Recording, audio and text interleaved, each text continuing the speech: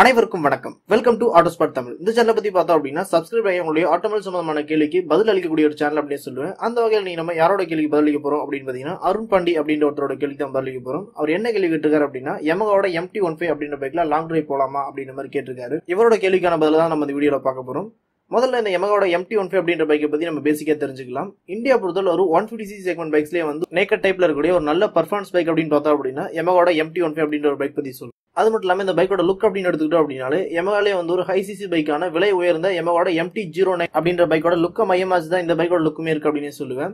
அது மட்டும் இல்லாம வண்டியோட இன்ஜின் அப்படின்னு பாத்தீங்க அப்படின்னாலும் ஆல்ரெடி Yamahaல ஃபேமஸா இருக்கக்கூடிய Yamahaவோட R15 வெர்ஷன் 3 அப்படின்ற பைக்கோட இன்ஜின் தான் வந்து இந்த பைக்லயுமே வந்து கொடுத்திருக்காங்க. அதாவது பாத்தீங்கன்னா இந்த பைக்ல 155cc கொடுத்திருக்காங்க, single cylinder liquid cooled engine. இந்த வண்டியோட பிஎச் மற்றும் டார்க் அப்படின்னு பார்த்தோம் அப்படின்னா இதுல 18.5 பிஎச்பி கொடுத்திருக்காங்க. டார்க் அப்படின்னு பார்க்கும்போது 13.9 Nm டார்க் வந்து கொடுத்திருக்காங்க. வண்டியோட ஃபியூல் ரிலேட்டட் அப்படின்னு பார்த்தோம் அப்படின்னா ஃபியூல் இன்ஜெக்ஷன். வண்டியோட ஃபியூல் டேங்க் கெபாசிட்டி அப்படின்னு பார்க்கும்போது 10 லிட்டர் வந்து வண்டியோட ஃபியூல் டேங்க் கெபாசிட்டி வந்து கொடுத்திருக்காங்க. வண்டியோட கியர்ஸ் அப்படின்னு பார்க்கும்போது 6 கியர்ஸ் வந்து கொடுத்திருக்காங்க. வண்டியோட வீல் மற்றும் டயர் பத்தி பார்த்தோம் அப்படின்னா 17 இன்ச் அலாய் கொடுத்திருக்காங்க, டியூப்லெஸ் டயர் தான். வண்டியோட பிரேக்கிங் அப்படின்னு பார்க்கும்போது இரண்டு வீலுமே வந்து பாத்தீங்கன்னா டிஸ்பிளே கொடுத்திருக்காங்க. சேஃப்டி அப்படின்னு பார்த்தோம் அப்படின்னாலும் சிங்கிள் சேனல் ஏபிஎஸ் வந்து கொடுத்திருக்காங்க. வண்டியோட சஸ்பென்ஷன் அப்படின்னு பார்க்கும்போது ஃப்ரண்ட் வீல் வந்து டெலஸ்கோபிக்கும், ரியர் வீல் பாத்தீங்க அப்படின்னா மோனோஷாக் அப்சர்வர் வந்து கொடுத்திருக்காங்க.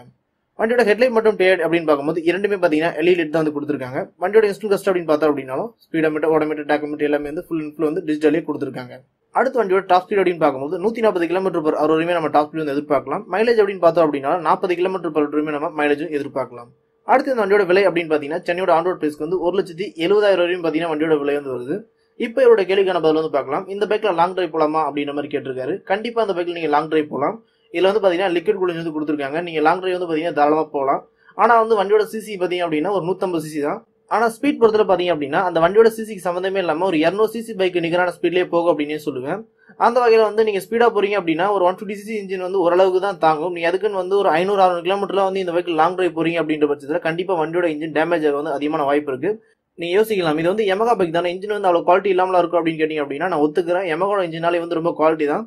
ஆனா அந்த பைக்கோட இன்ஜினுமே வந்து நீங்க தொடர்ந்து ஒர்க் கொடுத்துட்டே இருக்கீங்க, ரொம்ப நேரம் அந்த வண்டி ஓட்டிட்டு இருக்கீங்க அப்படின்ற பட்சத்துல அந்த வண்டியோட இன்ஜின்ல இருக்க பார்ட்ஸ்ல வந்து பாத்தீங்கன்னா சீக்கிரமே வந்து டேமேஜ் வந்து அதிகமான வாய்ப்பு இருக்கு. அதனால வந்து நீங்க ஒரு குறிப்பிட்ட கிலோமீட்டருக்கு அப்புறம் வந்து வண்டியோட இன்ஜின் வந்து ரெஸ்ட் கொடுக்க நல்ல விஷயமா இருக்கு அப்படின்னு சொல்லுவேன். அதுக்கு நான் வந்து ஒரு 100-150 கிலோமீட்டருக்கு அப்புறம் வந்து ரெஸ்ட் கொடுங்க அப்படின்னு சொல்ல. இந்த வண்டியில லிக்விட் கூல் இன்ஜின் கொடுத்திருக்காங்க அப்படின்ற பட்சத்துல குறைஞ்சபட்சம் வந்து பாத்தீங்க அப்படின்னா ஒரு 200ல இருந்து ஒரு 250 கிலோமீட்டருக்கு அப்புறமா வந்து பாத்தீங்கன்னா வண்டியோட இன்ஜின் வந்து நீங்க 1/4 மணி நேரத்துல இருந்து அரை மணி நேரத்துக்கு வண்டியோட இன்ஜின் வந்து ரெஸ்ட் கொடுக்கிறது நல்ல விஷயமா இருக்கு அப்படின்னு சொல்லுவேன்.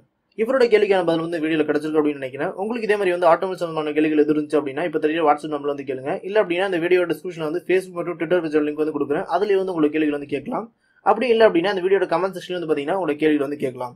உங்களோட கேள்வி வந்து பலருக்கும் பயன் தர வகையில இருந்துச்சு அப்படின்னா அந்த கேள்விக்கான பதிலுமே வந்து ஒரு வீடியோ அந்த சேனல்ல அப்லோட் செய்யப்படும். மேலும் இது போன்ற பல தகவல் அது நம்ம தமிழ் சேனலை சப்ஸ்கிரைப் பண்ணுங்க, லைக் பண்ணுங்க, ஷேர் பண்ணுங்க. நன்றி, வணக்கம்.